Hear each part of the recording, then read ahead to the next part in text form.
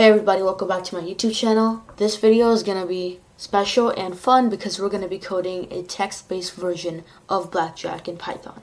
Now if you don't know what Blackjack is, it's simply, in simple terms, it's a card game where there are two participants, the dealer and the player, and they both draw cards and they add up the value of their cards to see who got the closest to 21. Whoever's value gets the closest to 21, they win. If anyone goes over 22, then they lose. Okay, so that's basically, like, I'm not gonna incorporate any of the double down, splitting. I'm not gonna incorporate any of the betting part because that's just not really appropriate for the circumstance. But I guess just for simplicity's sake, that's how it's gonna be. But yeah, I thought this would be fun to make. Now, what we're trying to do here is we're going to have a while loop that's going to be basically controlling the whole flow of the game, all the turns, and basically it's going to take care of all the winning, bust, if anybody goes over 21. But if you want to begin this code, we're going to actually have to initialize, basically configure the deck and the the deck and the player and dealer hands. So the deck is it's from A. Now an ace in Blackjack, it could be a 1 or an 11 depending on the circumstance. Then 2, 3, 4, 5, so on and so forth until 10. Now if you're wondering where I have 4 10s here, one I have like the normal 10, the card. And this is for the jack, the queen, and the king. They all represent a 10 in Blackjack, not 11, 12, or 13. And so I have these 13 cards here, and I'm going to multiply them. I'm going to multiply this list by 4. So instead of 13 elements, we're going to have 52 elements. We're going to have 52 cards, just like a normal deck. Now we're going to use random.shuffle to shuffle the deck. And we're not going to print that deck. That was just like for debugging purposes. And now we're going to initialize the player's hand, which is going to be an empty list, and the dealer's hand is also going to be an empty list. Now what we're going to do is we're going to deal cards to each player. So as you may know, the player gets the card first, and so we're going to use a deal function here. Back to the deal function, this one, what it does is it just takes one random, actually not one random, just it takes the first card. We shuffle the deck. Now it's going to take the top card from the deck and it's going to pop it. Now the pop method, what that does is not only does it remove an element from a list, it also returns that element. So by using deal, we're not only gonna remove that card from the deck, but we're gonna add it to the player's hand like this: player hand dot append deal. And now we could do the same for the dealer and then the player again. So the player has 2 cards at this 2 cards in their hand at this point, and the dealer only has 1. Now after the player goes, the dealer will get their card. Okay, now first we're gonna print the dealer and player's hands because that will help them, like, strategize. And now it's the player's turn. The player always goes first, so we're gonna take an input from the user, the action, whatever action they want to do. So if that action is hit, if they want to hit, in other words, draw a card, then the players, we're gonna use a deal function again, and we're gonna append a card to the player's hand, while simultaneously removing that from the deck. So that's what hit is gonna do.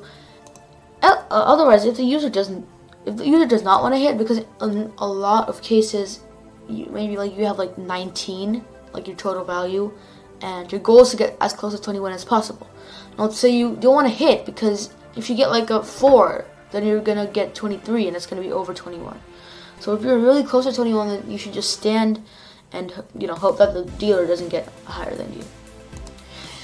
So now, so basically when you stand, it does nothing, but now it's the dealer's turn, and now I kind of made like a really, really teeny tiny mini algorithm here.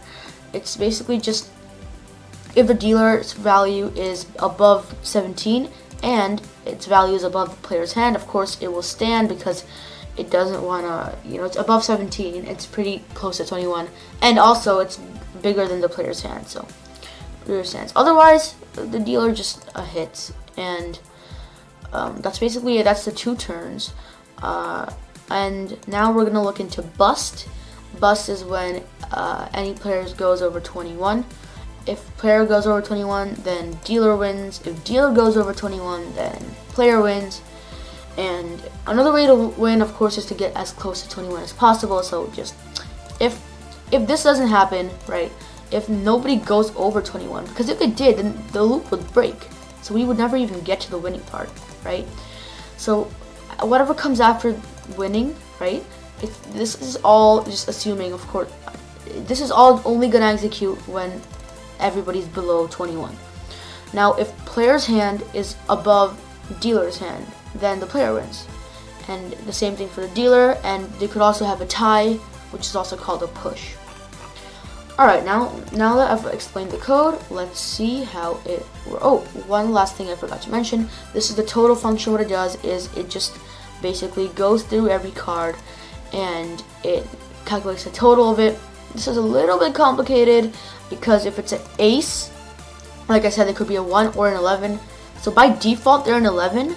But if it busts, so if the ace is causing the player to go over 21, then it automatically becomes a 1. The ace becomes a 1, and we subtract 10 for the main value. Yeah, that's it. It might look a little complicated, but this is how I incorporated that concept into the game. And yeah, so that's what the total function does. And now let's run and test this.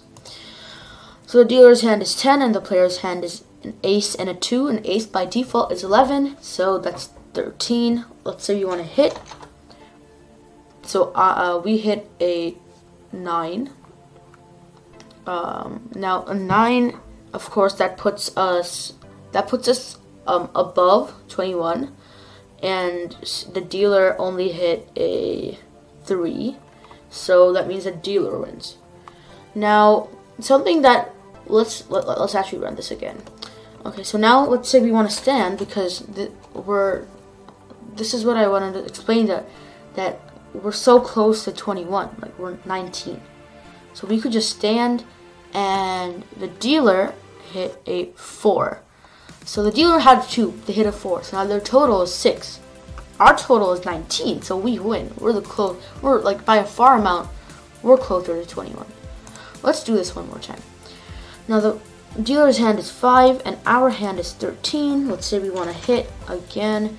Now we hit a 10, so we definitely busted. This says bust right here. So because we went over 21, right? 13 plus 10 is 23, and regardless of what the dealer, even if the dealer busts, we bust first. So regardless, the dealer wins. Let's play this one more time. Now our total is 15, so I guess technically we should hit. Oh, sorry, I misspelled hit. Okay, so 17. Actually, at 17, I feel like we should stand. And yeah, dealer hit a 9, so dealer got a 13 and a 9, so they have like a 12 now, and we have a 17. Sorry guys, just one last time, just 13. Now I'm just gonna hit again, and so we hit a 10, so we bust, and dealer wins. So that was Blackjack in Python. I hope you enjoyed that video. Please, please, please smash that like button. Subscribe to my channel and share this video with all your coder friends. And I will see you in the next video.